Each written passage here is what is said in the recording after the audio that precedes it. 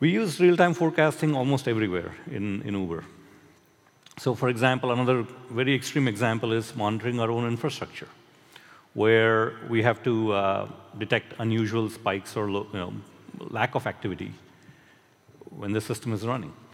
And so if you normally just set flat thresholds to detect the peaks, to detect problems, what happens is they're not very sensitive, and the load is variable, and we have too many false alerts and missed alerts.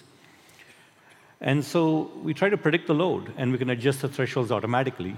And so we use machine learning to figure out how to place the thresholds so that we don't get surprised, and we can sleep better at night. So that's another example. And we use machine learning. So by the way, what is traditional machine learning? Let me just kind of quickly recap. Well, you have a learner, which is a program that you wrote. You provided historic data called training data, and you create a machine program called a model.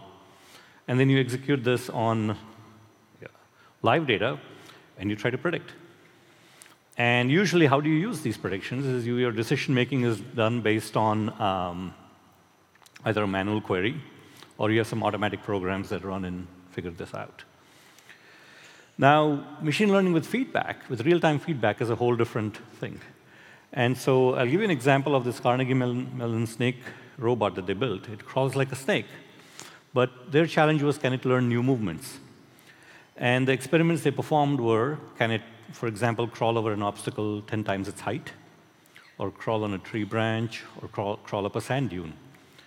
And even after many trials, this experiment wasn't successful. But when they started feeding back successful trial data from very low, with much easier barriers, the robot learned very quickly on its own. So I'll give you an example of what's going on. So this is a sidewinder snake, and it's climbing up a sand dune. The sand dune is at a 30% incline, and most snakes cannot climb that. And what this sidewinder snake does is that it goes sideways, and it's a learned movement. Right? It's not usual for any snakes. So they tried this with a snake robot. They, of course, wrapped it up with enough cloth so that it doesn't get jammed, so that the mechanics don't get jammed. And you can see it tries, and it fails. And this is on a 10% incline. So when they started put it on a 5% incline and made it successful, and you can see this is on a 5% incline, it kind of learned to do that clumsily. Right? Not very clever. But then, after some trials, they put it on a 20% grade, and when it learned that, you can see now that the movement is almost exactly like the snake's movement. It learned this on its own. It wasn't programmed.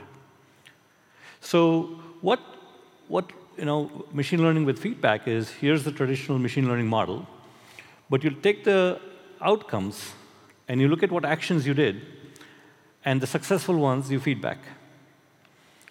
So this is a very, very important technique that we're using in Uber. And we're using this across the board. It's become part of our core infrastructure. So we're talking about like trips, drivers. We are building our own maps.